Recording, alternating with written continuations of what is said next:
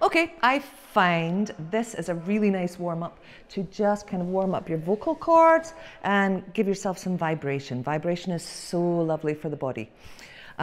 So, this. Now, if you have difficulty doing this kind of lip tremble, you can stick your fingers in your cheeks and it will give you a bit of tension that you can use.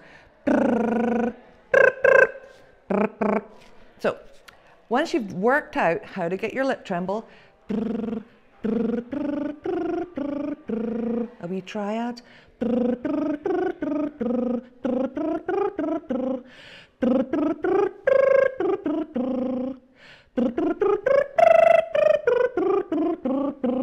Little lines like this can be really helpful, stretching your range higher, slightly bringing it down.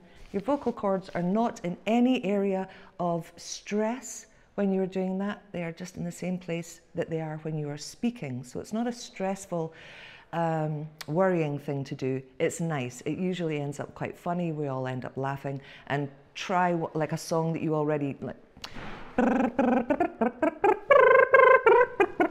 or something like that.